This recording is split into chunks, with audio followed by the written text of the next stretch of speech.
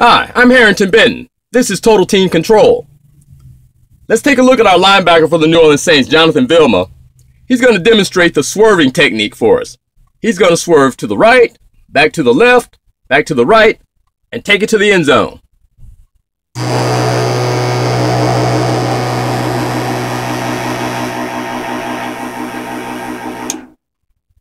Unsuccessful. Let's give him another try.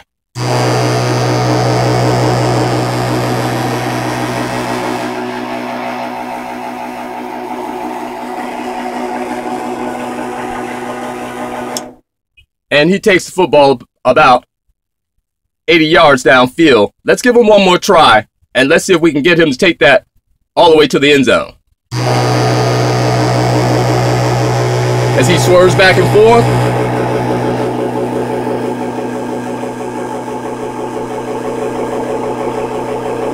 And he heads out of bounds. Let's give him another try. This is a very difficult maneuver in electric football, only here at Total Team Control. Let's give him a try now.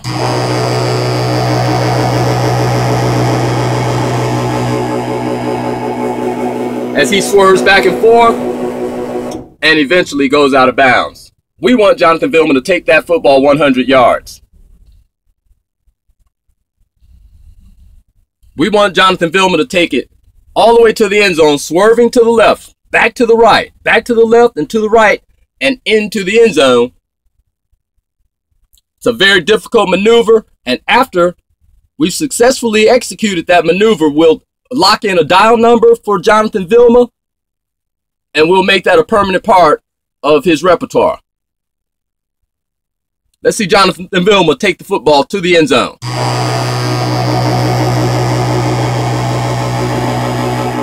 As he swerves nicely back and forth, but again, out of bounds. He's given us some swerving, not as much as we would like. But let's see if we can get him to the end zone.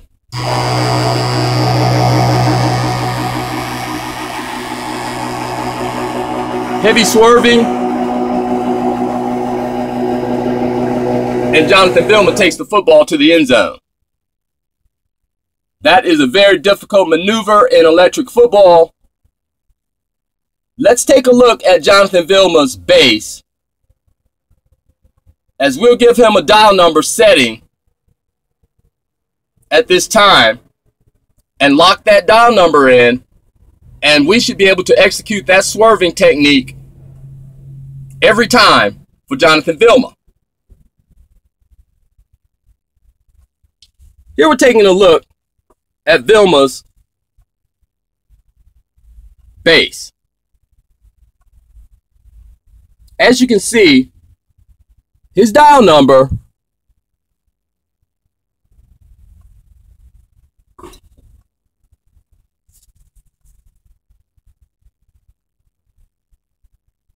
which allowed Jonathan to execute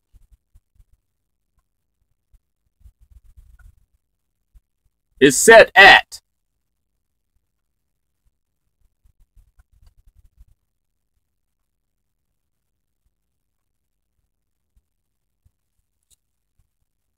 5.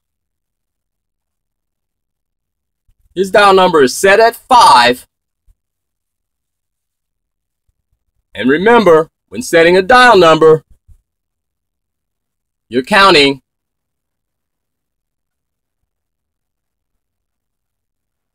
the center notch on his TTC wheel as 0.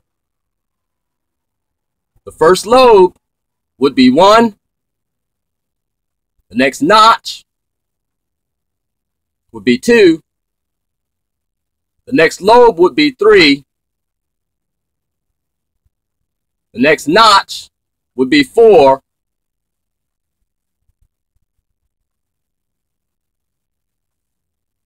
So let's say that that's going to be 4. I think that's going to be 4. Yes. His dial number is actually set at 4. as it is in that second notch, which would make his dial number 4. Let's take a look at Jonathan Vilma's prongs, his rear prongs. We've taken his right rear prong and we've depressed it forward.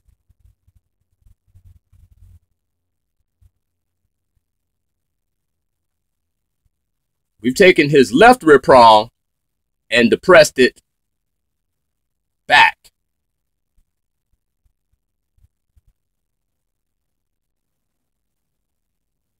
With good pressure and holding those prongs in place so that they pick up these positions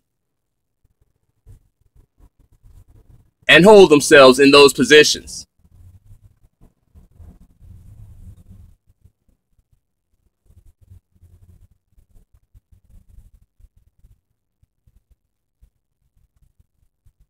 And again, his TTC dial number is 4.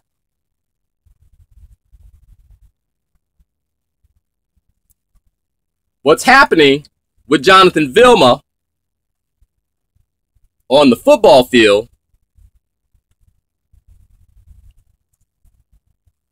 is with a player,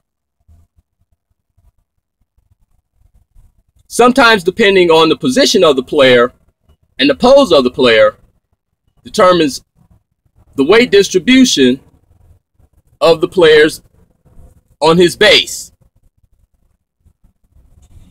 Normal weight distribution will put the majority of the weight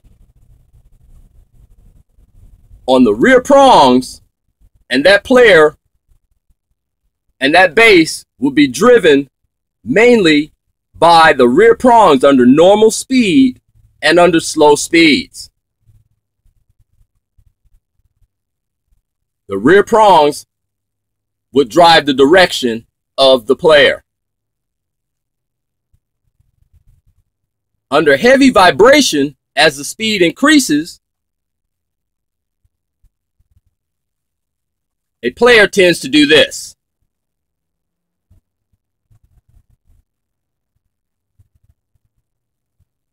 Get up onto his front prongs.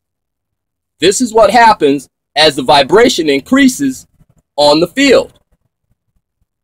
The player gets up on his front prongs as those front prongs begin to dig in and bite into the surface of the field. What happens is as the player lifts up onto his front prongs under heavy vibration, the front prongs become the guidance for that particular player. Let's reset his dial number to a 4 there.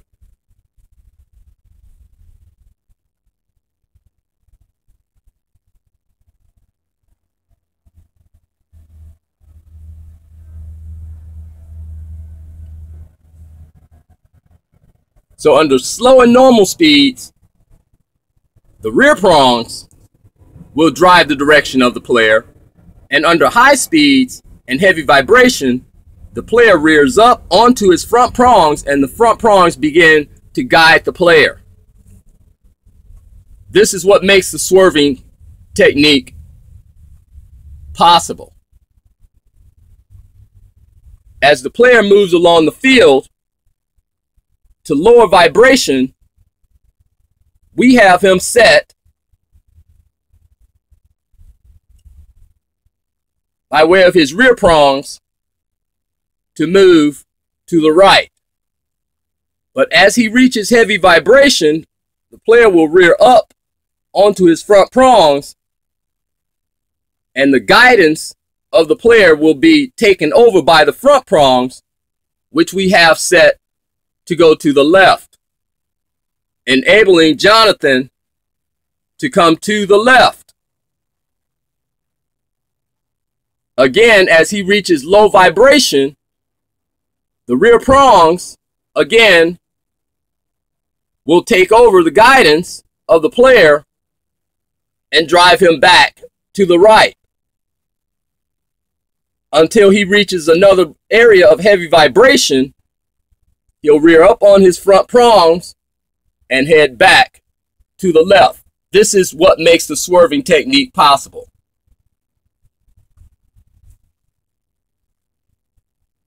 The X factors are: where are the vibration zones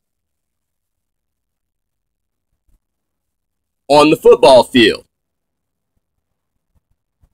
The danger is that if a player is set on his rear prong for his rear prongs to take him to the right, and he doesn't reach a heavy enough vibration area to put him up onto his front prongs, the player will go out of bounds or into a circle. Or if he remains in a heavy vibration area, he'll stay on his front prongs and he'll go out of bounds or into a circle into the direction of the front prongs or his TTC dial prongs.